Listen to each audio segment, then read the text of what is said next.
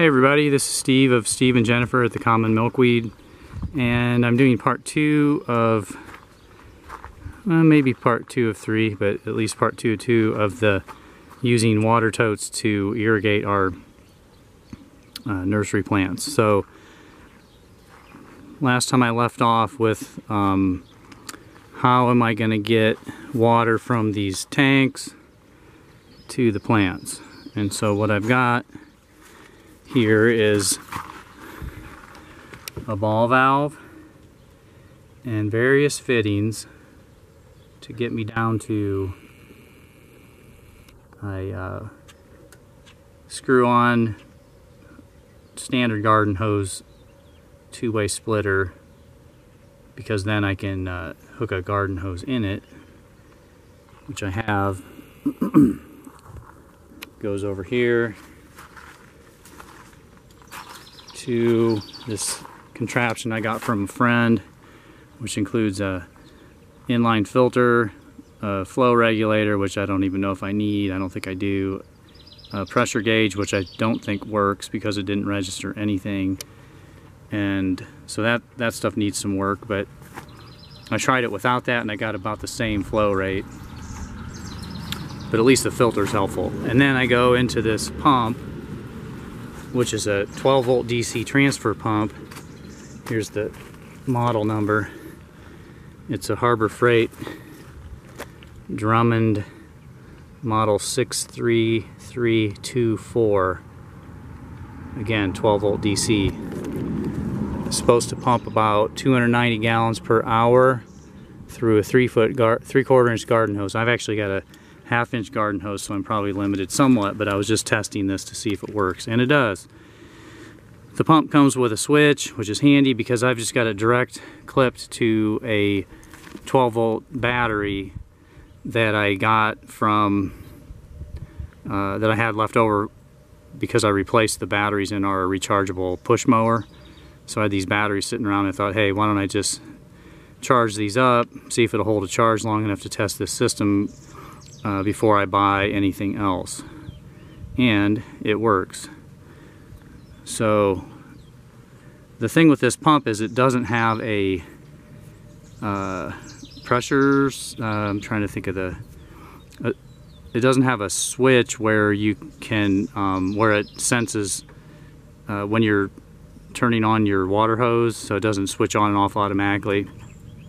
So I'm going to rectify that, but just for testing, I basically leave the flow open on the outlet watering hose, and then when I turn on the pump, it's fine. If I didn't have that open and I turn on the pump, it would probably burn up the pump in short order, so something to pay attention to. But I'm going to turn it on. It's kind of loud, then I'll back away from the pump and you'll see.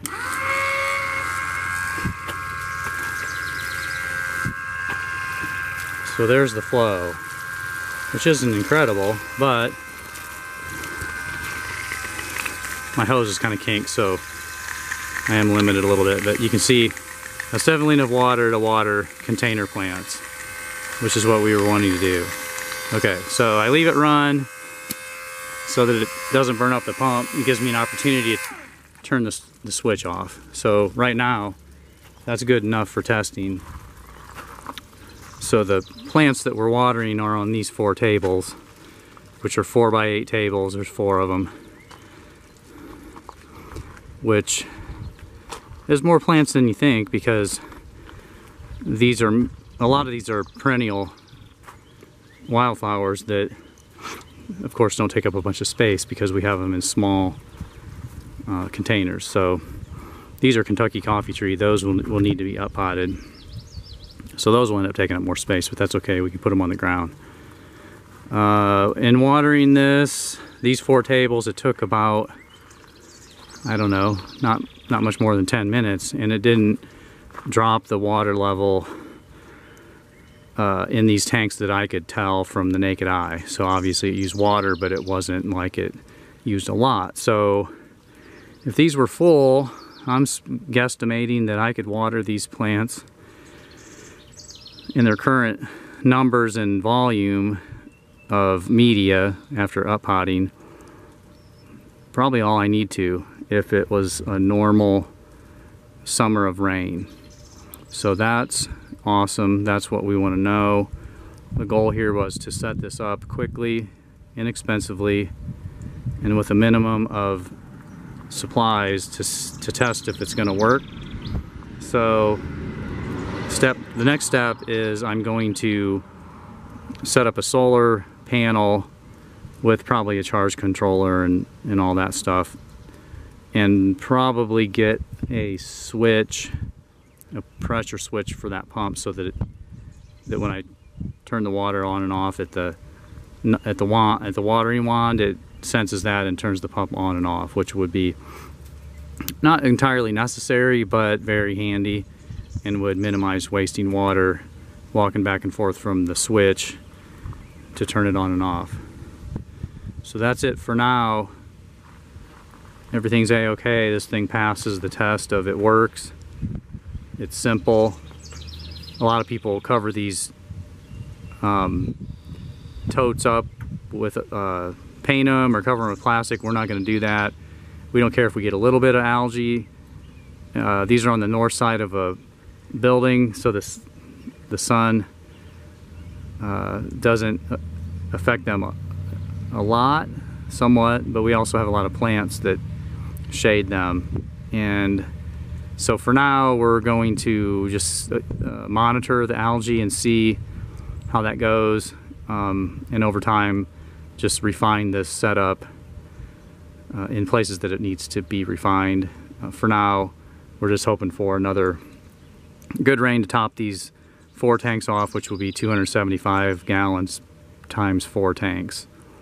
So that's what, not quite 1,200 gallons. I guess that would be 1,100 gallons, something like that, which is pretty good for 30 bucks a tank, and the pump cost about 40 bucks.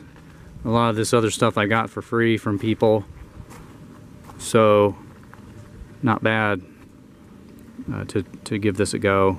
If it works, great. After more lengthy testing, we can always add on more tanks in series, but for now I think this is probably going to be enough to do what we have, and it works good.